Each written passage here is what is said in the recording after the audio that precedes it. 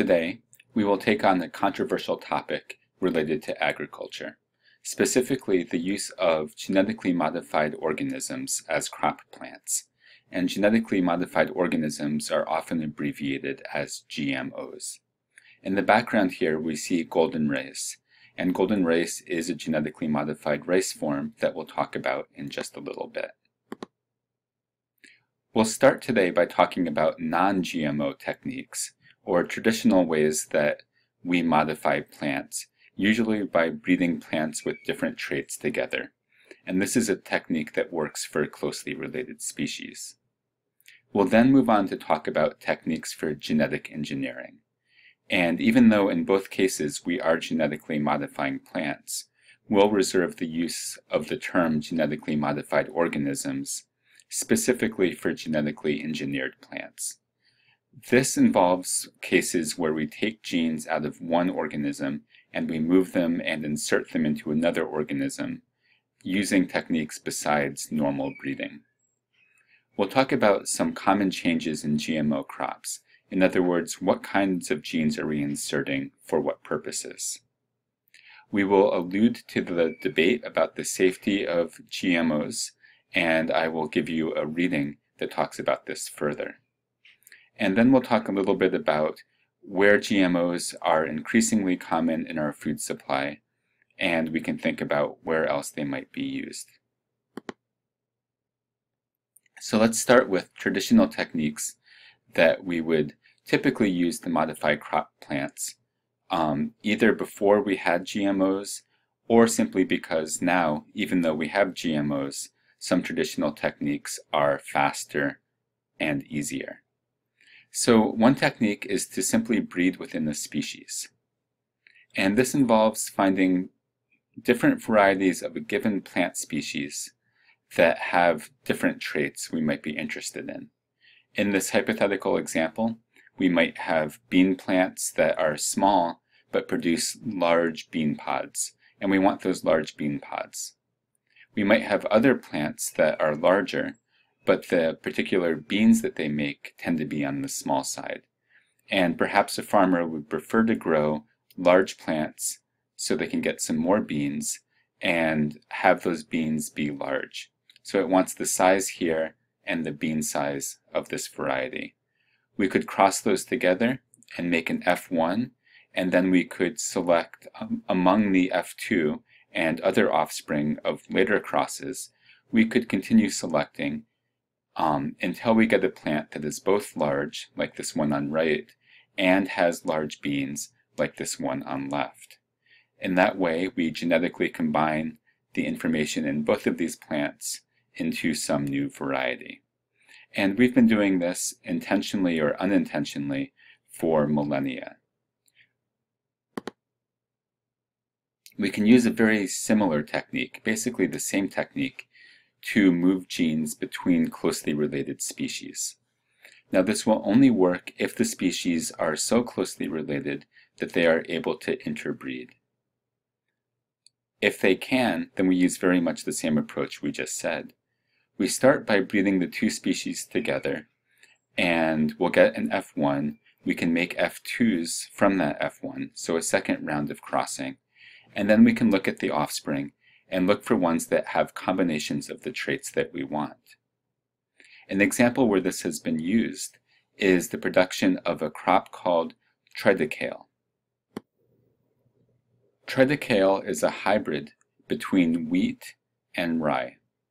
These are both grains, so they are both grasses. Wheat is a plant that we grow partly because it has a high yield. It makes a lot of seeds and a lot of seed mass. Rye is another grain that we grow, partly because it's tolerant of growing in poorer conditions than wheat accepts, and also because it tends to be more disease resistant than wheat. And so triticale was bred as a hybrid between the two, and in those hybrids we've selected for individuals that have larger seeds than wheat and also higher protein content than wheat. And another marketing feature of triticale is that it has a lower gluten content, and for various reasons many food consumers now try to avoid eating gluten, and so a lower gluten crop is deemed desirable. Up here in the picture, we can see what wheat seeds look like on the left, and then rye seeds, which you can see are considerably larger in the middle, and triticale, which are also on the large size on the right-hand side here. And so triticale is there are continued breeding programs for it, and we might start to see it even more in our food system sometime in the future. Another example, the slide I pulled from an earlier lecture, is hybridization being used to combine traits from one species with traits of another species. We talked about this when we talked about the American chestnut tree, which we said was devastated by a fungal blight that was introduced from Asia in the early 1900s. And we said that the North American species lacks resistance to chestnut blight, but Asian trees tend to be resistant. So what we've done is we've crossed the two. They were interfertile, we got offspring, and then we selected for offspring that looked and closely matched the American trees in most ways, but still had the resistance to chestnut blight from the Asian trees. And so again, we've combined two species together. So everything we've talked about so far are traditional breeding techniques that both advocates and detractors of GMO would say are reasonable techniques well outside of that term. There's some problems with these traditional techniques. The biggest one is that the techniques only work when we can cross the species together and get seeds to form. Now, barriers to hybridization can be very strong. And so only the most closely related species are able to hybridize. And sometimes even very closely related species cannot produce seeds together if pollen from one is used to fertilize ovules on the other. And for various reasons, it's often desirable to move traits much further distances among species that are not close relatives. So to do so, we would need some additional techniques. And this is where genetic engineering comes in. Genetic engineering refers generally to laboratory techniques that allow DNA or genes to be moved between species. This movement could be between different plant species, for example, but it could also be further apart. So we could use genetic engineering to move genes from bacteria to plants, or from animals to plants, etc. This is an example where we're moving genes between two distantly related animals. From a glow-in-the-dark, a jellyfish that produces a protein that glows in the dark, we've moved that into fish. And apparently you can now buy these fish as pets, and apparently they are marketed as glowfish. We've also moved that same gene, which is called green fluorescent protein, into plants.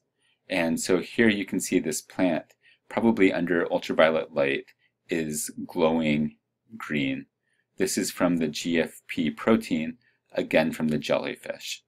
And it looks cool, but in practice we use this a lot in plant biotechnology experiments to be able to tell where we have successfully inserted a gene from another organism. We simply insert the green fluorescent protein gene 2, and then if we see that a part of the plant is glowing green, then that must be a part of the plant where this protein is being expressed. As a result, other proteins that we inserted with it are presumably being expressed in the same areas. How do we accomplish moving genes between species? Well, there are a few different techniques. The first technique that we'll talk about is called a DNA particle gun. And this is basically what it sounds like. It was initially done with gunpowder. In this example here, the force is, instead of gunpowder, it's coming from helium gas that gets released. Either way, the basic idea is you start by getting the DNA that you want. So you use other molecular techniques to accumulate copies of that DNA, and you coat the DNA with a metal In the example here, the metal is gold. It could be tungsten as well. Then we are going to expose those little particles of metal-coated DNA to a strong force, and they will get literally shot downwards into plant cells. We'll then take those plant cells and we'll culture them with nutrients in a broth, and they will grow sort of like bacteria would grow in a broth. After they've had time to grow, we'll then take them out of the broth and put them in a dish and add plant hormones while continuing to provide nutrients. And that will allow these little plant particles to start differentiating into individual growing plants or plantlets. And some of those plants, if we're lucky, will have picked up this DNA that we shot into the plant material. And if they did, then they may express the genes and be genetically modified. A second technique that I think is used more commonly for plants is called agrobacterium transformation. Transformation simply means moving genes from one organism to another. Agrobacterium, as the name suggests, is a bacteria, and it is one that is naturally able to infect plants and influence plant growth. So in this picture you can see the bacteria.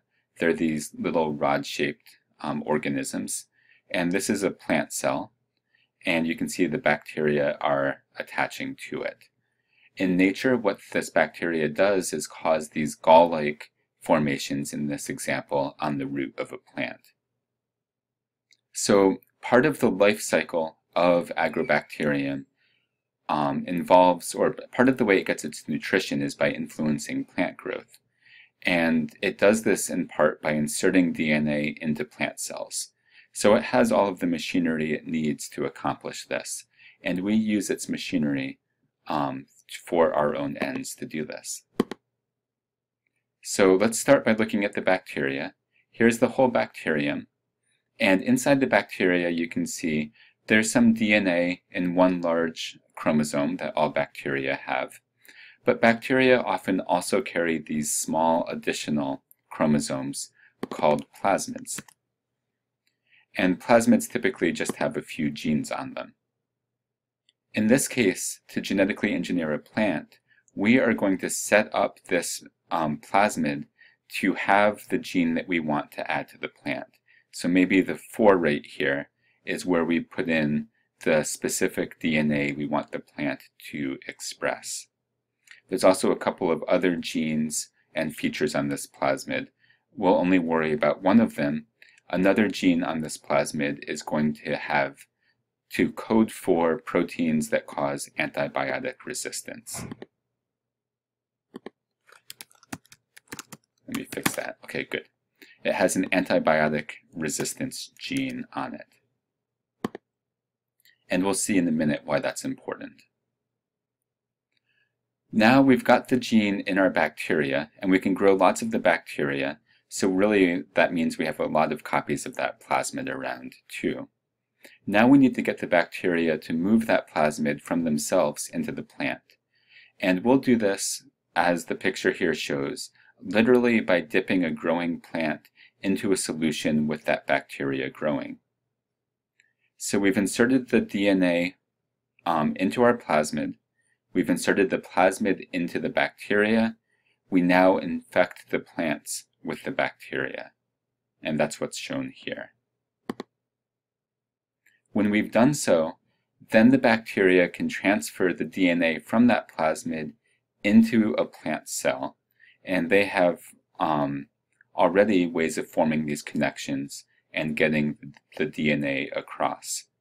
Inside the plant cell, if we are lucky, that DNA will move to the nucleus, and if it moves to the nucleus, it can be incorporated into the plant's DNA. So you know that plants have multiple chromosomes. It will end up, hopefully, on one of those chromosomes in a section where it will be able to be expressed, and proteins will be able to be made based on the DNA sequence.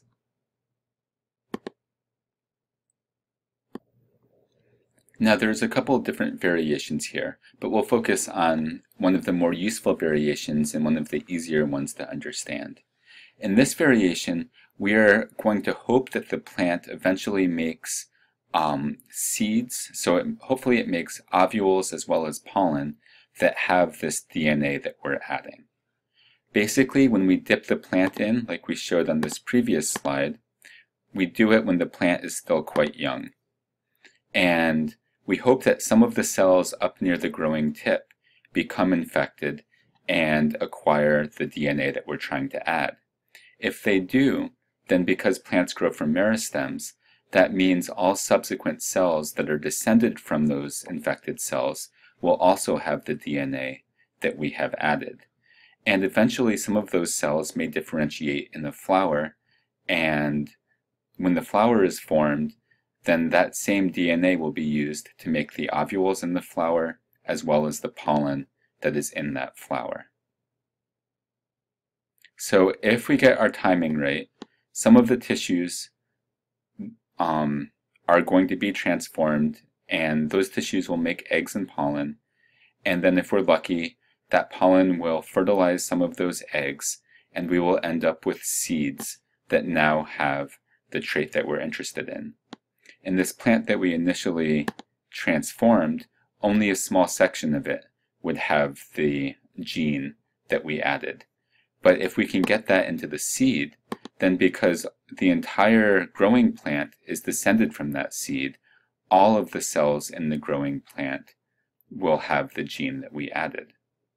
And so what we see here is a representation of seeds from one of our transformed plant. And the seeds here are these blue ovals. And some of them have grown, and those that have grown have the potential to contain the genetic modification. The problem is that we need a way of separating the seeds that have the genetic modification from the seeds that come from the same plant but happen not to have the genetic modification, and those will be the vast majority of the seeds. So here's how we're going to do that. Recall that I said that when we designed that plasmid that we looked at a few slides ago, we said one gene was for the DNA that we care about adding, but one gene is for antibiotic resistance.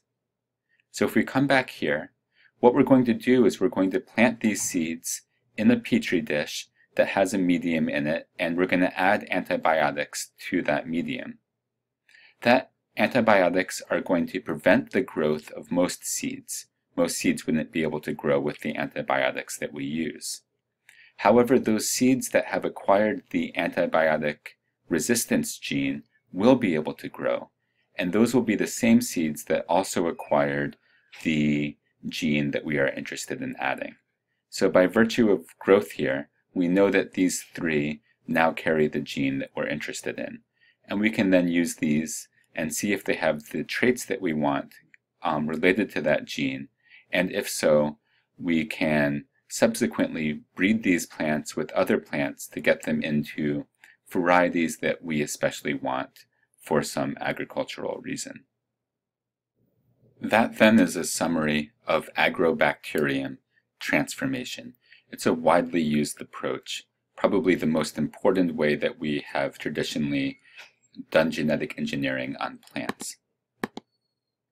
There is also a new approach, and I should number this 3. This new approach is extremely powerful and is probably the direction genetic engineering is going, both for plants as well as for animals, and that might even include humans. This approach is called CRISPR. And I'm not going to go into the details because it gets kind of complicated, but the general idea for CRISPR is that bacteria have a defense system, and part of their defense system involves recognizing sequences of DNA and being able to modify them. And so we have figured out ways of taking those genes from the bacterial defenses and modifying them ourselves in a way that allows us to insert specific genes into organisms with much less guesswork than either the gene gun approach or the agrobacterium transformation. So the problem with, for example, agrobacterium transformation is it will add the gene somewhere in the genome, but we don't have very much control about where. With CRISPR, we can start to be much more specific about what change we want to make and where in the genome we want it made. And so this technology is really revolutionizing molecular biology, and you'll probably see this mentioned increasingly in, let's say, newspaper or magazine articles. We're going to move on now. We've talked about 3 different ways that genetic engineering can occur. Let's talk about what traits we add when we genetically engineer plants, and with a special focus on crop plants. There are 3 major categories for modification. The first is herbicide tolerance. So we like to use herbicides as a way of controlling weeds. It's much less work than going through and weeding by hand. The problem is that most herbicides will affect the crops we're trying to grow as well as the weeds growing around them. If we can genetically engineer the plants to be tolerant to herbicides, then we can control the weeds in a field by spraying the whole field, including our crop plants. But our crop plants, which are now tolerant, aren't harmed. So this is a really easy way of being able to control weeds compared to mechanical control. There's many different, obviously there's many herbicides, and there are multiple ones for which we have engineered herbicide tolerance. But Roundup is still by far the most common. We'll talk about Roundup coming up. And so you'll hear about Roundup resistant crops frequently. A second trait we engineer for is insect resistance. So we can control insects by spraying pesticides, but spraying pesticides can be expensive, and there's a risk to the person spraying them of exposure. Plus, those pesticides could run off and harm insects that we don't want to harm. So if we can make the plant produce its own pesticides, then it stays more or less internal to the plant, at least compared to spraying it on, and there might be the potential for less harm. So for insect resistance, the good news is that we don't have to spray. The bad news is that the plant then contains the pesticide as part of its makeup. And so if this is a pesticide that could be harmful to those who eat it, that would be a problem. So something important when we engineer for insect resistance is making sure the pesticide that's produced by the plant is either not harmful to humans or whichever animal is eating the crop, or if it is harmful, making sure that the parts of the plant we eat are not parts that express this pesticide. The most common example of insect resistance engineering is engineering plants to produce Bt toxin. When we talked about organic farming, we said that Bt toxin was one of the chemicals that is sprayed onto plants. It is natural because it's made by bacteria, so organic farmers are allowed to use it. But we can also use it in a conventional setting by taking the genes from the bacteria, inserting them into the plant, and allowing the plant to make its own Bt toxin. A third set of traits we modify in GMO crops is the nutritional profile, hopefully in a way that makes them more nutritious for either humans or whichever kind of animal is being fed that crop. Let's go back and talk a little bit more about Roundup, which we mentioned on the previous slide. Roundup is a name, it's a trade name, in other words it's trademarked, for glyphosate. And glyphosate is a broad-spectrum herbicide. Broad-spectrum means that it kills most plants that it's sprayed on. It's not specific to one plant group. The way it does this is by preventing the plants from synthesizing 3 important types of amino acids. As you should recall, amino acids are the building blocks of proteins. So if the plant can't make these amino acids, then they can't make the proteins, and if they can't make the proteins, because most things that a plant or any organism does involves proteins, then that plant would be unable to survive. The kinds of amino acids that are affected by glyphosate are ones that have these ring structures on them. There are three. This is just one example. It's phenylalanine. But the process of making this ring structure involves some enzymes, and glyphosate interferes with those enzymes. We engineer plants to be resistant to Roundup by engineering a different pathway that allows the plants with the engineering to make amino acids like this, even if they are sprayed by glyphosate.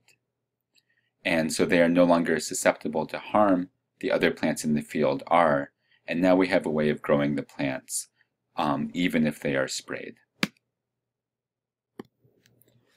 This is an important innovation in agriculture, because if we can control weeds without having to disc or plow, then we can do no-till agriculture. So plowing and disking are two techniques where we basically disturb the surface of the soil, and in so doing, we kill weeds and we bring other weed seeds to the surface so they can start growing. Once they start growing, we plow or disc again to try to kill them again. So those are effective ways of controlling weeds. The problem is that it really, in turning over the soil, it loosens the soil, and that can encourage erosion. As we've talked about already, erosion is bad because it first removes soil, and that reduces nutrient availability. Second, that eroded soil often ends up in waterways where it adds nutrients that are undesirable. Additionally, plowing and disking results in the loss of organic matter. When the soil gets turned, then the remaining organic matter in the soil gets broken down more quickly because it's more exposed to sunlight, warmth, and water. We want to retain organic matter in the soil because, as we talked about when we talked about soil, this organic matter is good at holding on to water and it's good at holding on to nutrients, plus it usually is a source of nutrients itself. So it's a big advantage if we can do no-till agriculture because we don't have these two problems. And we can only do it if we can control weeds, such as by having genetically modified plants that are not susceptible to herbicides. Now there's a problem. This is a great idea, but when we start using a herbicide a lot, then that imposes selection on the weeds. The weeds that are best able to resist the herbicide do best in the field, and they leave behind the most offspring. And if this happens over many generations, eventually we can unintentionally select weeds that are highly resistant to the herbicides that we're using. We've been using glyphosate for enough years now that several kinds of weeds have started to evolve resistance.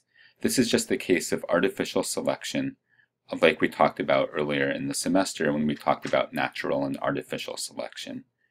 So we now have weeds that even when we spray glyphosate, they are able to survive. And I'll just shrink this a bit. This is one example. This is fleabane, and there are now fleabanes that can grow in fields even when they are sprayed with Roundup.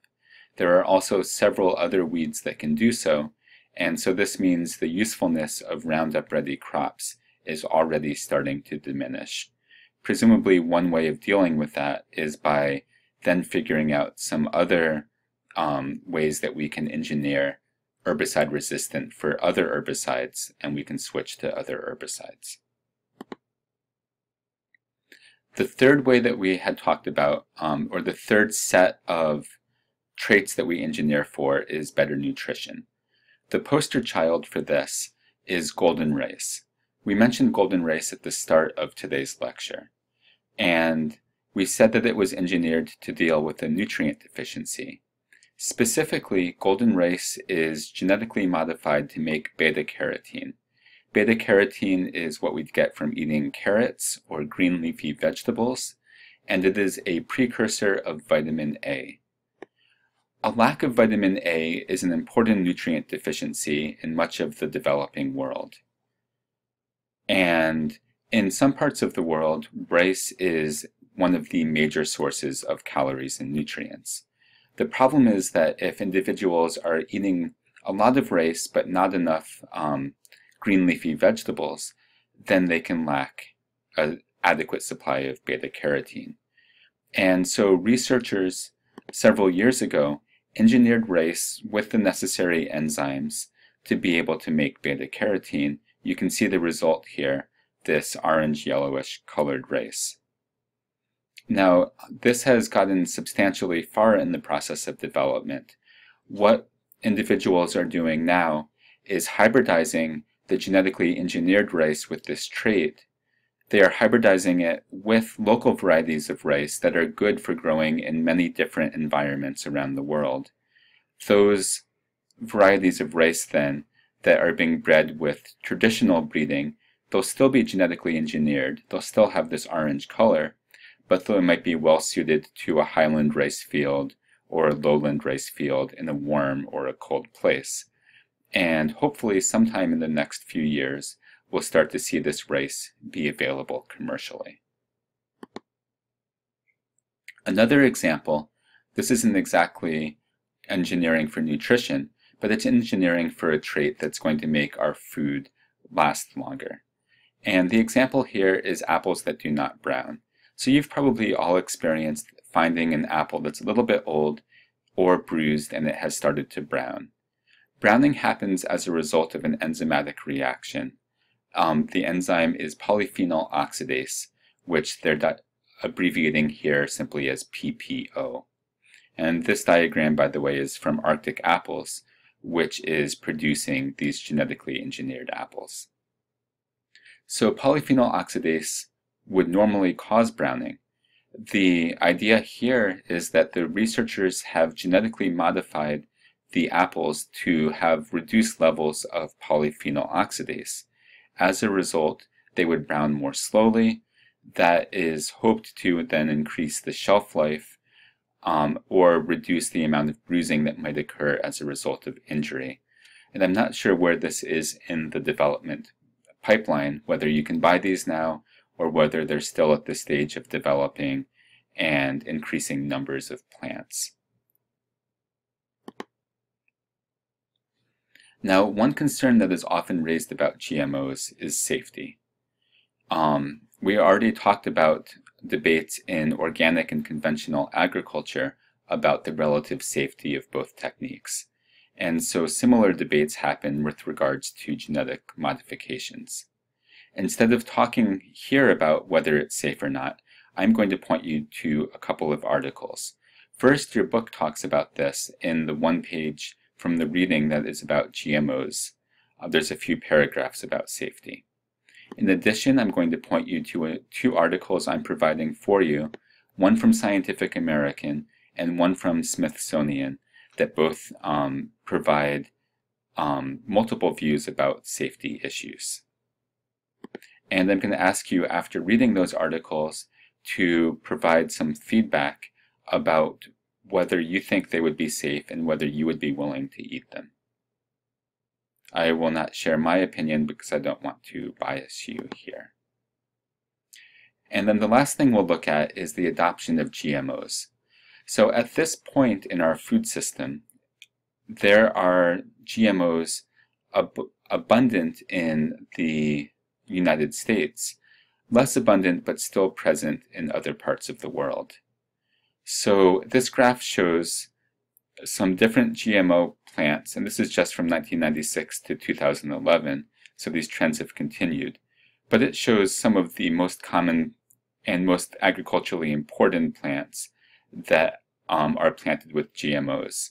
The y-axis is the percent of planted acres. So back in 1996, there were 0% or just a few percent of acreage in GMOs. What we can see for soybeans is that we are now near 100% of soybeans in the US that are grown with genetically modified seed. For cotton, we are up near 75%. For corn, we're also up well above 50%. So since corn and soy are very important as food crops for foods that we eat, and also they're important for foods that we feed to livestock, this means that a lot of our food system is in fact relying on GMOs. GMOs are also used in some other crops like rapeseed, which we use to make canola oil. There are some summer squash, so yellow squash or zucchini, that are genetically modified. There have been genetically modified tomatoes on the market, although my understanding is they weren't very popular for other reasons. And there are several other crops as well that are GMO. Most of our fruits and vegetables still are not GMO, but I wouldn't be surprised to see this trend continue into the future. And we'll end with some thoughts about GMOs more generally. I'm just going to fix this here. First, because we are getting better and better at genetic modifications, I expect to see an increase in genetically modified crops through time. I expect that at some time in our life, this will be the norm, not the exception. Second, we didn't talk about this, but one interesting use of GMOs is that they can be used to cause plants to produce valuable pharmaceuticals. You can imagine the field of a plant that's really just harvested in order to extract some drug from that plant. Proponents of GMOs argue that they can benefit conservation.